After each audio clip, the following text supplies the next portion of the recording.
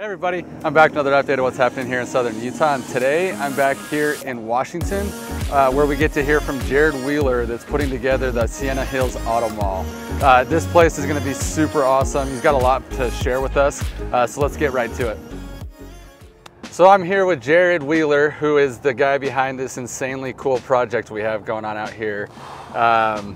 I've actually known Jared for 20 years, we were just talking. It's crazy. And it's awesome to see you doing big stuff like this. Thank you. So, first of all, thanks for having us. I know it's a busy time right now because you guys have a lot going on here. Sure. So give us a little bit of a big version. Well, that's actually, who are you first? And then we'll get into the Auto Mall. Sure.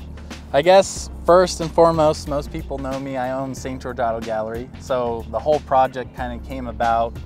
Washington City wanted an auto mall. It's kind of funny if you look at tax revenue, car dealers produce a lot of tax revenue, right? It's a big ticket item and cities kind of do well when they get more tax revenue, right? So they wanted to get some car dealerships out here.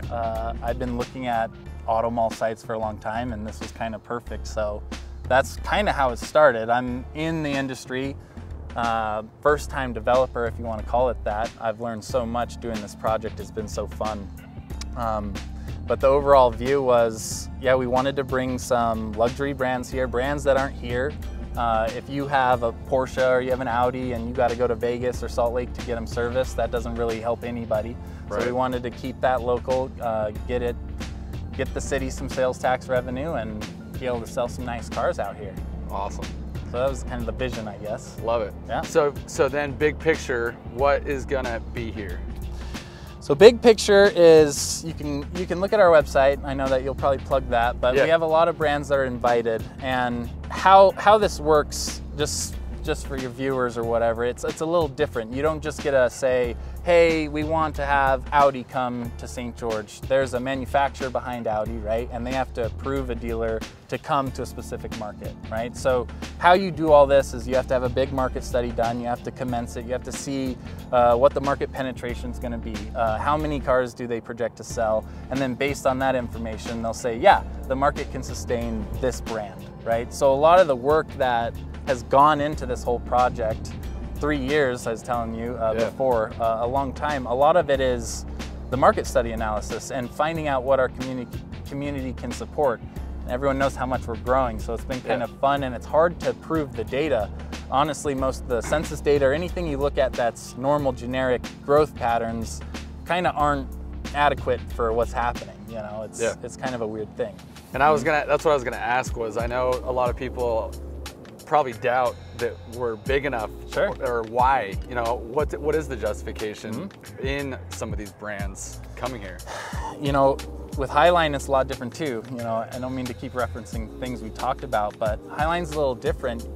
Actually, the car industry in general is different, right? With online sales and especially with Highline, you want to have the local market, you want to be able to have service, to be able to handle it, right, and have the customers come to you, but you also sell all over the place. So when these brands are looking for opening a new point, one big thing they look at is who's the talent person going into it, you know, who's going to run that store, who's going to take it to that next level. So they analyze all that data, they care about that. So that kind of helps. With our growth, a lot of these brands, you know, you take someone like Ford or Chevy, you have so many different line makes, you have so many different models. You need so many cars on the ground to represent that adequately, right? You take someone like Land Rover though, they don't have as many different models. So you don't need as big of a dealership, you don't need as many cars on the ground to represent it appropriately. So it's kind of an interesting thing. Then you kind of look at the gross medium income, the housing prices, and St. George is kind of booming in those senses, right? Oh yeah, so it's been really interesting. It's been fun. I've learned a lot myself. It's awesome. So today, in March of 2022, what can we expect to see first? I know there's a first domino that's falling. Well, yeah, I'm proud to announce we just closed on the first 6 acres. Finley is going to be represented out here. They're moving their Hyundai store to a 4-acre pad, and then their intention is to attach Genesis to it, which is their Highline version of Hyundai, right? Their luxury brand, right? So when we are considering different dealers or different brands that are coming out here, the main thing is we want high tech or high line, right? So anyone in the electric space that's really pushing or advancing, Hyundai's doing crazy things with that.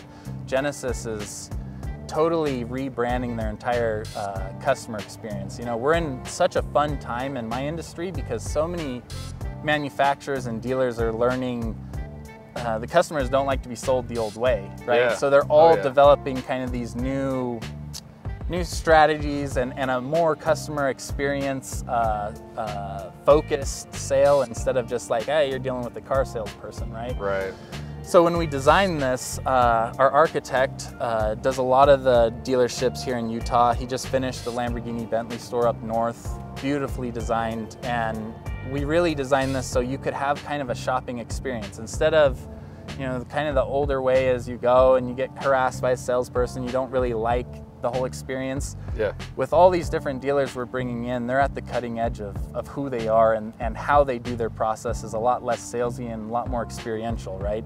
So you'll be able to, our intention, I should say, is to be able to shop BMW, Audi, Land Rover, whatever brand that you're thinking of getting into the luxury market, and you'll have a more carefree shopping experience here instead of feeling so high pressured and having to go to one place and then, you know, kind of getting attacked or whatever you want to call it. You know, in my industry, it's kind of funny, but for sure. So we got meandering sidewalks. All the dealerships will be connected with a big walkway so you can walk across all of them, check out all the different line makes of each manufacturer. You can test drive them and come down on a Saturday and have a good time. You know, what car shopping should be, right? You should enjoy that experience. It shouldn't be stressful. No, it should be awesome.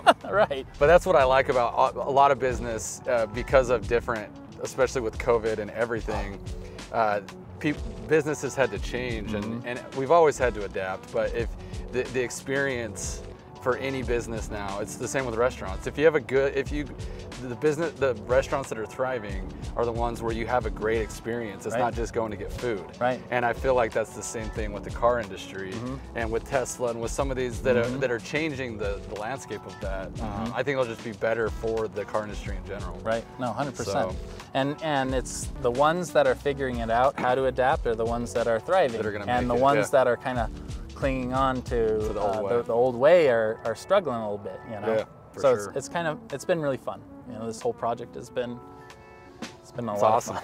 Well, cool. Well, I'm glad to see the first one go down. I look forward to hearing as the dominoes continue to fall. Sure. We'll keep updated on it. So appreciate it. Yeah. So just so everyone knows, and for you to know too, if you guys want to follow the progress, we're setting up all the different social medias, you know, in this modern day, right? Cool. So if anyone wants to keep track of what brands are coming or what we can announce, it's kind of weird. We have another 5 acres that are going down to a brand. I really wish I could tell you right now. I told you earlier, but you got to keep it a secret. I think people will be really excited about the different line makes that are coming. So absolutely. Yeah, follow all our different stuff. I'll give you the links to it so that way you can keep track and see the progress. We'll be moving dirt. That's one thing I didn't get to say. I'm super excited. After 3 years, within 3 months, we'll be moving dirt. The sign that we have out here that's been for the Sienna Hills complex this whole time will be getting moved down. We're going to be building a really awesome modern sign, huge LCD screen. It's really sick. Nice. I'm sure you guys will pan to that, right? Sweet. But, yeah, we're pumped. Good I'm ready to get this thing going. Heck yeah, me too. Yeah. Good stuff. Well, cool. Well, we'll be back in touch soon. Okay, sounds good. Thanks, guys. And that's a wrap, guys. As you can see, this place is gonna be awesome, and I look forward to seeing the progress as it continues. For more info on what's happening here in Southern Utah, you can call me or text me, 435-668-7293, or find me on Facebook, LinkedIn, or Instagram. Thanks, guys.